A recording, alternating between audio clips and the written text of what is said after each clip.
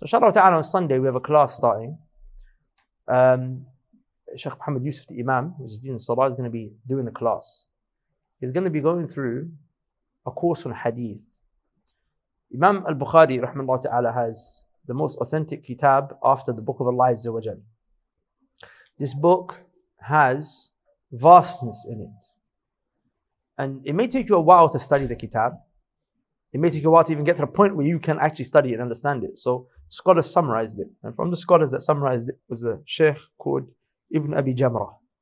And he basically took Sahih Bukhari with all of his chapterings, and he took out hadith that he thought he didn't need to place, and he left a few in there so that you can taste the key essence of what the kitab Sahih Bukhari is 180 hadith.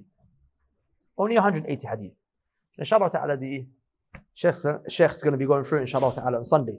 And I think it will be a travesty if people didn't attend. At the end of the day, our deen is taken from the Quran and the Sunnah. That's the sources that we ultimately drink from. Does that make sense? So things like when you hear there's a tafsir class or a hadith class, you have to be there. You have to be there, especially if you're serious about knowledge.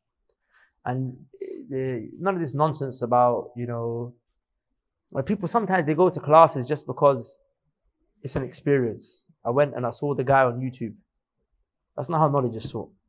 Knowledge is sought by actually finding people who have it and being patient with it.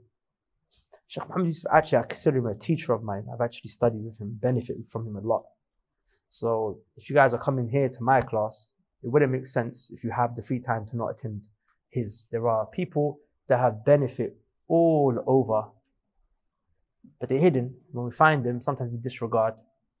And I really expect, inshallah ta'ala, if you guys are free, you will come and study the Sunnah of the Prophet sallallahu alaihi wasallam here on Sunday, inshallah ta'ala. Okay, barakallahu feekum.